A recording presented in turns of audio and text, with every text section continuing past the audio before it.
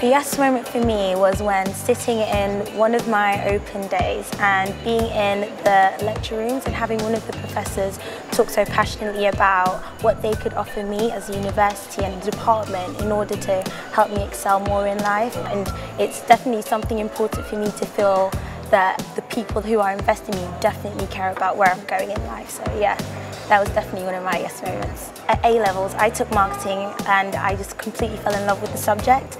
I enjoyed understanding consumer behaviours and I wanted to learn the psychology of why people behave certain ways, and I feel like the curriculum that was offered at Hull was definitely something that accommodated my skills. Just go for it. If you're unsure, there's always somebody there of a professional manner to just make sure that you're making those right steps towards your future.